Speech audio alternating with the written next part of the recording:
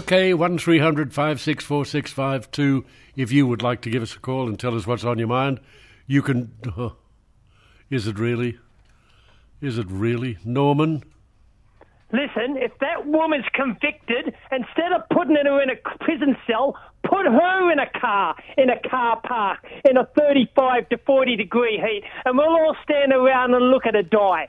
Hey, Norman. Hey, put her in a car. Watch her sweat. Watch her try and get out of a car. That'd be good. You die, you woman, you bloody disgusting creature. Norman. John? Yeah, this is one for the record, son. I agree with you. I think she's a horrible, thoughtless woman. Probably thinking about herself. I don't know. Anyway, we can't go too far with our comment, but it's a hell of a thing that happened. Poor little kids. So I don't want to pay for her, feeding her. Put her in a car in a 40-degree heat in a car park out in the sun and just watch her sweat and just go through what her kids would have gone through. That would have been, all that stuff. Yeah.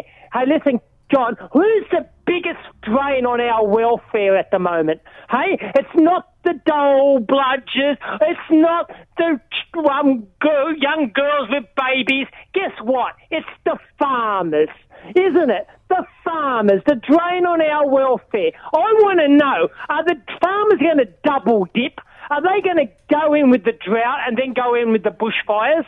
They would, wouldn't you? All you farmers out there, you're looking for another handout, aren't you?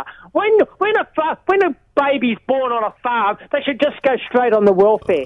Hey, all you farmers out there putting your hand out for more money, draining our budget. Hey, the Treasurer must be going, oh, God, bloody farmers. Norman. Oh, here they go. Norman. They put their hand out again. Norman. Want more money. Norman. What, John?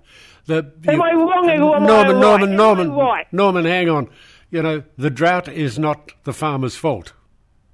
They're double dipping. The drought and now the fires. So they'll have their hand out again. And there probably places, all these people out there with fires. Hey, are you insured? Are you insured, people? So, no, you're probably not, because you want another handout when your house gets burnt down. You want a handout. Because you don't want to fork out money for insurance like I've got to pay. You just want to wait. Oh, you build your houses in the bush. Oh, fantastic. Don't have your house insured. Your house burns down. What now? Oh, don't worry. The government will give me money. They'll help me build my house. We'll go have a telethon. Oh, let's have a telephone for the farmers. Let's have a telephone for people who have their house burned down. They don't have it insured. We'll just have a telephone. We'll raise millions of dollars and give it to them. Good on you, mate. How about getting your house insured? Then we won't have to give you bloody money. Hey, John, I seen you the other week. Oh, do you think they buried the wrong person? Your mate a couple of weeks ago. You're coming out. I think they must have said, oh, I think we've done the wrong person here. We've got a corpse walking straight out. Oh, and hey, listen, are you going to have Kyle on weekly? I'd love to. Oh, are you going to have him instead of Dale? You can have Kyle on, but Dale's a bit more intelligent than Vile Kyle. Hey, wasn't it fantastic that he lost his girlfriend? Hey, but isn't it? And then what about Ray? He's getting married again. Kyle's got another girlfriend. Oh, that's what women are like. My God. Hey, Norman, what? you must spend all your days listening to radio and listening to all the gossip that comes out of these extraordinary radio stations. Aren't women so... I don't know what to call them. They're out there looking for the money. They'll go with Ray Hadley and Kyle Sandilands. My God, they're nothing more. If you hang out with Kyle Sandilands, you must be really low, eh? You must be handing out for the money. He must just pay these women to make him look good. Because with all the drugs and how fat he is, oh, he God, couldn't Norman. get it up, could he? Oh, Hey, Norman. your mate Kyle. Vile Kyle. Norman, you really do. What? Don't say what. You hang around with the best people, don't you, John, eh? Vile Kyle, bloody, and all his, and you have him on. If people want to listen to that dickhead, they'd listen to him. They don't listen to him, they listen to you. And then you put this vile, disgusting, fat, cocaine, smoking, whatever, drug-taking, bloody hangs around with gangsters, and he's one of your mates. Oh, don't you hang around with the good people, John, eh? Well, you go and get drunk with him, John. Norman, how rich you are, how much richer he is than you, John. You must be jealous. You're jealous, aren't you? Desperately jealous. You're very jealous, John. Hey, somebody richer than you. And he's fatter and ugly. Oh, my God. And he's got it with young women hanging around. John, if you ever lost the princess, you could get a young girl too.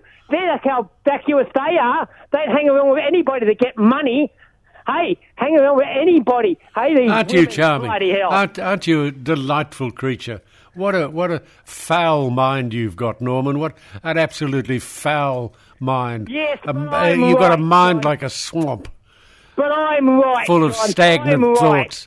Full of stagnant thoughts. You're not right. I am right. You're a nasty piece of work, is what you are. Bump Dale and have Kyle on once a week. Do your 5 minutes with Kyle each week. Oh, we'll all look forward to that. Everybody liked it. We got so many calls. Oh, yeah. And be quiet.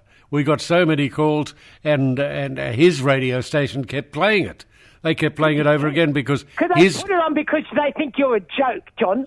They're sending you up. Well, I don't mind. They're sending you up, John. I don't mind. You're a joke to them. I don't mind. Like you're a joke to me, you old fool. You old fart. Hey, you're going to... My God, I don't know how you got out of that funeral home a couple of weeks ago. My God, they should have just buried you there and then. Bye.